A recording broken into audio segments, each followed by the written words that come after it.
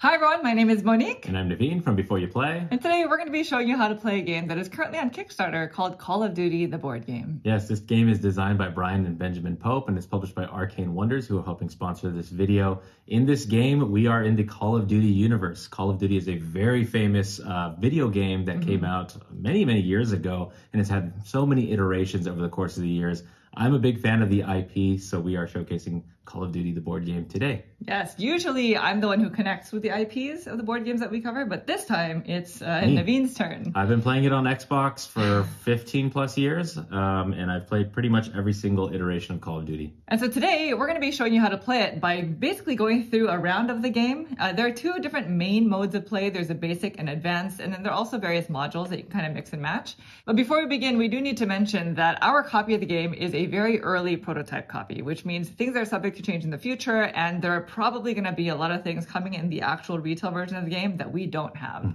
So if you'd like to learn more information about it, we've included a link to the Kickstarter down below. Now, if you'd like to see a full two-player playthrough of this game, there's at least one that we're aware of, which is our good friend Tim Schwan, who makes really nice cinematic experiences, and we'll link his video in the description below. Now, lastly, if you like these kind of videos and you want to see more in the future, please consider subscribing. And with that, we are ready to begin. So if you'd please direct your attention to the center of the table, we're all set up here for our two-player game of Call of Duty, the board game. Yes. Welcome to the battle zone. Right. Well, almost all set up. We technically both should have our own player screens, which is going to be hiding from our opponents this little map over here. Right. But we're not going to showcase that right now. Because in this game, if you're not familiar with the IP or the video game at all, this is technically a first-person shooter. First-person shooter, for sure. That's what the video game is. In this board game, we're going to be going around trying to eliminate our enemies in order to score points, as well as trying to maintain control of the flag as long as possible. And in the basic game, it's whoever can score 5 points first is the winner.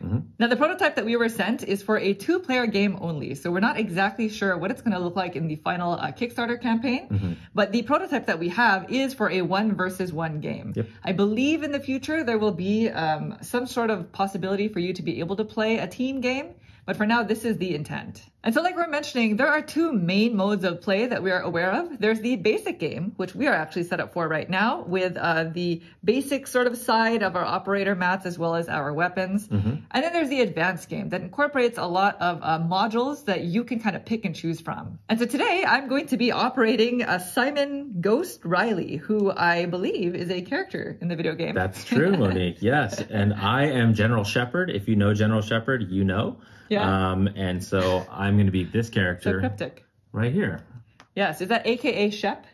Shepard? Short for Shepard? No, just General Shepard. Now, in addition to our operators, each player also has their own weapon. And this determines the dice that you're going to be choosing from and rolling whenever you go into combat. Right. Your weapon also shows your two different aim meters, depending on if it's a long-range attack or a short-range attack. And this is all going to come into effect during combat. But these are asymmetric, as you can see. Yep. And also, each player has a hand of combat cards. And so the ones that we are using are for the basic game, of course, as well as their own personal planning mat, which completely mirrors the main board, as you can see. This is going to be used to plan out our routes during the planning phase, and it's typically hidden behind your player screen. So usually you would most likely be sitting across from each other so that you cannot see your opponent's planning mat. And so the way that the game works is each round is divided into two main phases. You start with the planning phase, where players are going to simultaneously, behind their screen, choose where their person is going to walk to throughout the round. So we have 4 of these planning tokens. And you're basically going to lay them out on these different nodes that represent these spaces that are on the main board. And then once everybody has laid out all of their movements, then you simultaneously resolve each action marker one by one and checking to see if any combat happens after each action marker. So since this is the basic game that we're demonstrating right now, let's just go ahead and start by doing a planning phase together, shall we? Why not? And actually, before we start planning out our movements, just a couple of basic things about the board. In addition to the circular spaces where our miniatures are going to be moving to, each space is actually connected by a colored line. And this is important because it determines what's called line of sight. If after an action, 2 characters are next to each other, or not necessarily next to each other, but they're connected via the same colored line, then they're considered to be within line of sight. And after that action, then a combat happens. So that is something that we have to consider. There are also a few things on the board, such as these shield symbols that represent cover. And so those offer a little bit of protection whenever you are standing on a spot that's connected to one. Right. And of course, one of the major features of the board is the flag, which is in the very center. One of our goals is to try to get there and hold it for as long as possible, because at the end of each round that we maintain control of this space, we're going to score a point. And in the basic game, you only need to score 5 points to win, right? So let's go ahead and assign our action tokens. All right, Naveen, are you ready? I'm ready, yes. Okay, so we placed out all of our action tokens. We are ready to execute in the second half of the game. But before we do, we just want to remind you that if you're playing the advanced version of this game, you definitely do not want to remove your player screens, because there are certain items that you are going to want to deploy privately. And so player screens are very important. But because this is the basic game, we're going to just remove them so that we can demonstrate to show it off. Exactly. All right, standard opening move. It looks like we are both trying to rush to the center over here. Yep. And so now that we've put out all of our action tokens, these basically represent a single movement of our player piece. You can stay in the same spot, but you would just leave an action token where you're standing. But it looks like we both are going to move. So then what would happen is we would both simultaneously resolve each action token one at a time, starting with the first one. Okay. So it looks like I'm going to be moving to this spot over here. And then I also have the action token facing this way. So that's important because it determines where I'll be facing. If you are facing in the direction of combat once it triggers, it'll give you a bonus. So you really want to be careful about that. Yeah, you want to be facing where your gun's pointing. Exactly. So I'm going to go ahead and take my first movement. So my first is I'm going to be moving General Shepard this way, facing that way, because that's where this gun is showing this way. All right. So then after you resolve an action token, you always check the board to see if anybody is within line of sight. We are not. We are pretty far away, so we're going to keep on going. All right. So then action token number 2. I'm moving this way and facing down that blue line. Okay. So I am moving this way and then facing up this kind of green and red line. Yes. And so that's important to note that he is actually facing down both colors of lines. Right. And this is important because had I moved here instead, then that would have initiated a combat, since the green line connects both of these nodes together. Yeah. But we continue. So my third action token moves me this way and facing down this line because I want to get to the flag, clearly. Gotcha. And same. So I'm coming in this way and then I face you. All right. And so now we do have something, some drama. We have combat because we are connected by an unbroken same colored line. It doesn't matter, even if I had been facing in a different direction, that would still trigger combat because of the fact that we are connected by that line. But the fact that we're looking at each other is going to give us both what's called an on-target bonus. So let's go ahead and resolve combat. Sure. Now during combat, each player is going to choose one combat card to play. So at the start of the game, you're actually supposed to shuffle your entire deck and draw a starting hand of 3. Yep. Now when resolving combat, we are pretty much going to do a big calculation of all of the various aspects that are coming into play, including how tactical we are being on the battlefield, as well as what combat card we're playing and what type of weapon we have. Sure. And afterwards, we're going to have a final firepower value that's going to determine who the winner is of this specific combat. The loser will get eliminated, meaning you'll have to remove your piece from the board and respawn on the next round. Yep. And the winner will score a point and also be allowed to determine whether they would like to continue taking the rest of their actions that are on their planning board. But first, you have to determine the aim meter that you're going to use. And to do that, you look at how far away your two pieces are. And so for a distance of 2 or more away, that is considered a long distance range. Long range. And for that, you would use the top meter. So you're going to go ahead and put your cube on the starting space of the top meter, which is indicated by that symbol. If you were 0 to 1 nodes away, then of course you would just use the bottom meter. In addition, one of your other cubes also starts on the 0 space of your tactical tracker. This tracker is very important because we are going to be adding and subtracting from this range, depending on what kind of bonuses and penalties we have. First, we check if we have a wound token. Because this is the start of the game, neither of us do. Nope. But if you did, then this would subtract by 1 space, which of course would decrease from your firepower. Then you check to see if your operator is on target. And we already discussed this earlier. Both of us are, because we are at least 1 node away and we are facing the proper direction of combat. So because of that, we get a 2 bump bonus in the opposite direction. Right. 1, 2. There you go. Next, if your operator is on a node that's connected to one of these shield symbols, and this is the path that is involved in combat, you would take one of these cover tokens and place it on this spot of your tactical board. This is going to give you an additional defensive benefit when we start resolving the dice, but because that does not apply to any of us, we don't get it. Nobody gets it. There are also additional spots on the board, such as these nodes that are connected to pluses as well as minuses. They thematically represent areas of greater advantage or a disadvantage in the case of this ladder right here. Technically, this is high ground, right? So if you're shooting from top down, you have a greater vantage point than somebody below you, and then you'd be at a strategic disadvantage if you were on this ladder because it's kind of hard to shoot up a ladder. And you would also move your tactical tracker depending on those bonuses, but neither of us are on a space that would apply. So now we would each simultaneously select a combat card from our hand and place it face down because we're going to reveal it at the same time. Combat cards look like this. They all offer certain types of bonuses at the bottom left-hand corner that we're going to take into consideration when calculating everything. In addition, each card shows different values of firepower depending on the different thresholds of your aim meter. When calculating our final firepower, depending on where this cube is on your aim meter is going to determine what value or how strong your firepower was, if that makes sense. So let's just go ahead and choose one of these. Sure. All right, I'm going to go ahead and choose this card. I'll take this one, put it there. Perfect. And then before we reveal our cards, we're actually going to choose dice from our die pool to roll. Now, each player's weapon determines what combination of each color dice actually start in your pool, as well as how many dice you choose during combat, which in this case, it's going to be 7 each. Red dice are aggressive. They just show different values of firepower, but they're also a little bit risky because there's a way that you can essentially nullify those dice.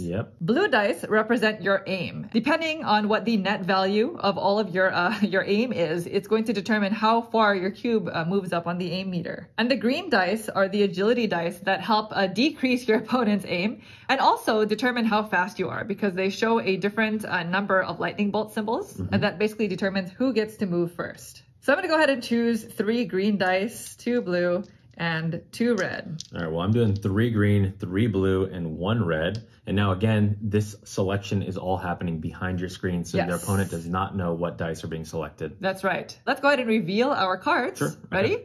1, 2, 3. I'm playing the fast maneuvers card. Okay, I'm playing controlled shot. And then we roll our dice. All right. So let's go ahead and just group these up by color. This is not good. We are now going to resolve everything based off of their symbols. Okay. The first thing that happens is you determine who has first strike. And you do this by counting up all of the lightning bolt symbols that you have on your dice as well as your combat card. Sure. So I have 3 showing on this green die and 1. So I have a total of 4. Okay, so I do not have 1 on my combat card, but I have 2, 3, 4 as well. So we both are tied. Because it's a tie, neither of us gain this bonus. Perfect. But had somebody earned the bonus of having first strike, then they would be able to move up 1 space on their tactical tracker. And that's represented by this area over here. Then we're both going to add up our aim values, which are this specific symbol on the blue dice. It looks like I have a total of 8. Okay, so I have a total of 8 here, but my combat card also gives me an additional 3, so I have 11 total. Good thing I have these shields, because with that number, you're going to deduct all of the shields that are showing on your opponent's dice and combat card. So I have a total of 4 shields. Yeah, so my total aim again was 11 minus that 4, so I moved this up 1, 2, 3, 4, 5, 6, 7. And again, if somebody had a cover token, that would be an additional 2 shields that you would deduct from that value. Now for me, I have 4 total shields. Okay, and I had 8. So 8 minus 4 is 4. That's not as much as yours, 2, 3, 4. But you're in that yellow zone. That's true. And speaking of these zones, we now determine our final firepower by looking at the combat card we chose and consulting our aim track to determine the value of our shot, I guess. So because my aim meter here ended up in the yellow threshold, I would have a value of 6, which doesn't sound very high. No, I'm in the orange over here, and my controlled shot also gets me 6. Okay. Yeah. So we're pretty much even here. Now with that number, you would add it to the value on your tactical tracker, which for me is 4. Right, I'm also 4. So we're at a 10. And here's where we break the tie. So if your cube on your aim tracker actually ends up on this black space here, that is considered a critical miss, and then that would just be your final score right there. That'd be bad. But because neither of us had a critical miss, we get to add up the values of our red dice. That's why these red dice are a bit risky, because if you ever have a critical miss, then these are not taken into consideration at all. It's also risky if you roll a blank. That's true. Like how I did. I rolled a total of 5, which means I get to add that to my 10. And so my final firepower is 15. And I rolled a 0, so mine is 10. Yes. which means I win this combat and Naveen is eliminated. Too bad. Now, had this ended in a tie, then the tiebreaker would go to whichever player had first strike. And if there's still a tie, then both players are eliminated. So somebody is definitely getting eliminated every time you go into combat. It can happen in the video game. And this actually signals the end of combat. So we can go ahead and take our dice back. Yep. The player who gets eliminated actually removes their piece from the board. Oh, You're going to be able to choose to go. respawn. I keep thinking this is you. I know. This is you. That's me. Now, if I had any wounds, which we haven't talked about yet, I would be able to discard it because I am eliminated. I come back with full health. And because I was eliminated, I also get to draw back up to 3 total cards. Now, I didn't go down without a fight. Monique will be taking a wound for this. Ghost, take that. That's right, because if your final firepowers are within 5 of each other, then whoever won takes a wound. And this is bad because in the future, this is going to take away from my firepower strength. Now, each round that I have this is actually going to flip over and lessen in severity. And then the round after that, this will get removed, which is good and bad. It is a way to heal, but that also means I will be holding onto it for a while. If I ever get eliminated, though, I get to discard that. The good thing, though, is I get a point. You do? So For eliminating this is actually, we actually start at 0, Right. but that is 1 point. And I have a choice to make. I now have to decide if I want to continue out with my actions or if I just want to end the round here. Now, it's all or nothing. You have to either choose to take the rest of the actions that you had planned, or you just completely stop the round. I am, of course, going to choose to continue out my actions because it will get me to the middle flag here. The coveted flag. Which is another way for me to score a point. Anytime you move your operator on or through the node that has a flag symbol, then you take control of the flag. If in a future round Naveen were to run through this, then he would flip this over to show his side. And basically at the end of the round, whoever's controlling this gets a point. Now, if you are ever eliminated, then your token would get removed because you no longer control the flag. But I'm just going to go ahead and leave that there. But I'm going to be staring down this direction, which is important because that is where I placed my planning token. Now that all of my actions are done, this ends the round. So before we start the next round, I'm going to go ahead and flip this over to lessen the severity of my wound. And Naveen would secretly choose a new respawn point using what's called dynamic spawning. He basically has to do this in secret and has to choose a spot that is anywhere on the board that is not within line of sight of either an operator or the flag objective. So secretly behind my screen, Monique would not be able to know exactly where I'm going to respawn. I would take my little figure and place it somewhere legal. So I'd probably put something like this, which would equate to this spot on the main board. Right. And of course, we have to reset this to make sure that it looks accurate. Nice and clean. And there are actually a couple of mechanics that go along with the basic training that we didn't discuss, including these sprint tokens. So each player has the ability to sprint once per round in the basic game. It essentially allows your operator to move up to 2 spaces using 1 action. And you would just put the sprint token on the actual board to indicate this. Now, sprinting is great because it helps you move around the board quickly, but if you're ever caught in combat with the sprint token, then it's going to be a -1 disadvantage on your tactical tracker. The other thing that we didn't mention is there are arrows on the main board that actually indicate a one direction movement only. So that is something that you have to keep in mind. Yeah, just like in the game, you can jump off of buildings, but you can't jump onto buildings. Right, to climb up the ladder, which is going to give you a disadvantage. That's it. And then you would continue on to the next round, essentially playing like this until somebody has won the game. Now, like we were mentioning earlier, this is the basic version of the game. It's called basic training. You typically wouldn't play with just this version of it. You would add other sort of modules and advanced features.